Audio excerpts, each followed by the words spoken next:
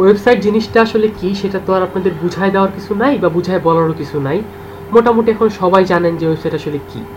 এই যে ঘন্টার পর ঘন্টা ফেসবুকে আড্ডা মারতেছেন সেইটাও একটা ওয়েবসাইট, আবার অনলাইনে বিভিন্ন কোর্স করতেছেন সেইটাও ওয়েবসাইটেই করতেছেন।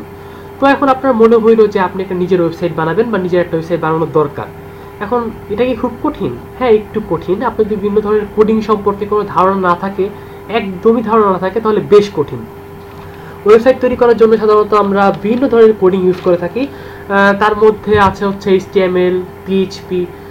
ধরেন আপনি HTML সম্পর্কে তেমন কিছুই জানেন না বা কিছুই জানেন না, PHP সম্পর্কে কিছুই জানেন না, তাহলে তার মানে কি আপনি কি ওয়েবসাইট বানাতে পারবেন না?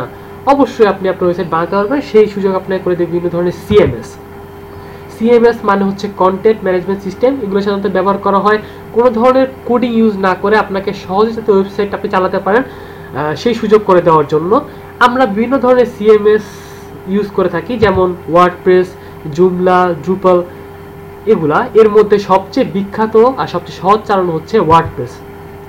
আপনি যদি ফেসবুক চালাতে পারেন, এটা এতই সহজ যে আপনি যদি ফেসবুকে পোস্ট আপ দিতে পারেন তাহলে আপনি ওয়ার্ডপ্রেসের ওয়েবসাইটে চালাতে পারবেন।